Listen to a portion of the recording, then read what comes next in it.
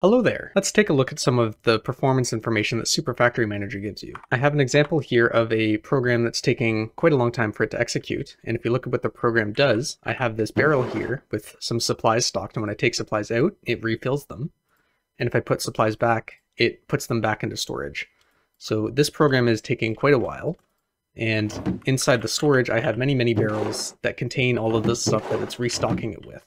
So if we look at how the program works, we see that we're moving stuff in and out of the storage. So here we're inputting and keeping a specific amount inside the chest, and we're outputting everything but that from the chest into the storage. So if it's one of these items, we're keeping 64, and if it's not one of those items, we're taking all of it back from the chest and putting it into storage.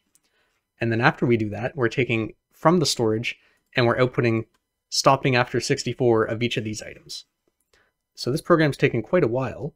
And if I wanted to see how I could diagnose what parts of this program are taking the longest, then the easiest way to do that is to just comment out some of the program. So holding Control and slash will toggle the line comments for what you have selected. So if I go back here, now we'll see that we've taken a dip. So it's now taking 2 milliseconds instead of 8.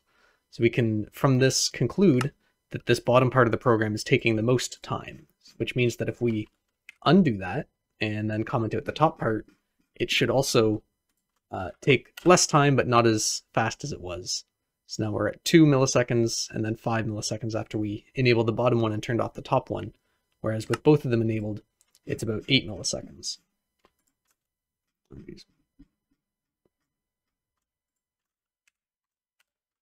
So now we're back to 8 milliseconds-ish.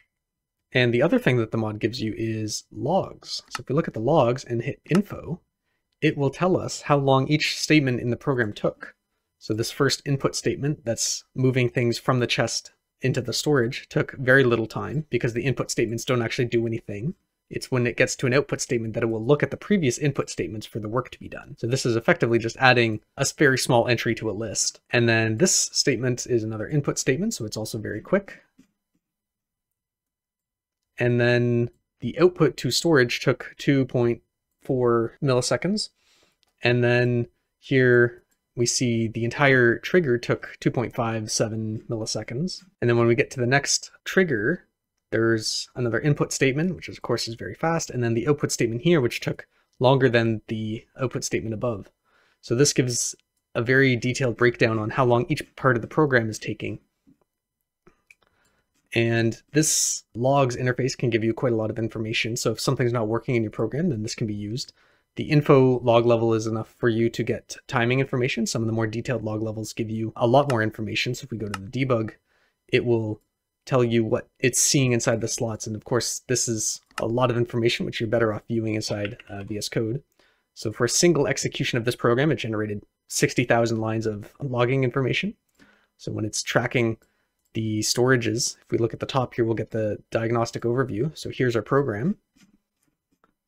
And then here's our labels. So we have 1,009 total labels with most of them being storage and then one chest.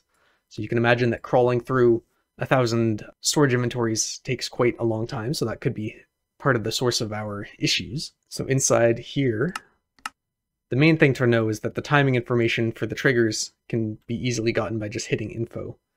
And the other part of that is people frequently ask, is it better to have multiple triggers versus using the forget keyword? So if we go back here, and this could instead be forget, and the program would still work the same.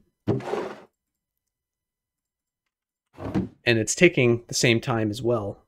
And then the only difference is if we hit view logs here, it's going to treat everything as one trigger. So the program trigger now is 8 milliseconds instead of, what was it, 3 plus 4, whatever. So that could be one reason to choose having different triggers instead of using the forget keyword, is it could make it easier to diagnose which parts of the program are taking longest, at least until I improve the experience, because there's no reason that this couldn't be improved in the mod, but for now, this is just how it is. So that's a quick overview on how to see what's going on. But you'll also notice is that this only logs one execution of the program. So when I go here and I click info, it's only doing this for the next time the manager ticks.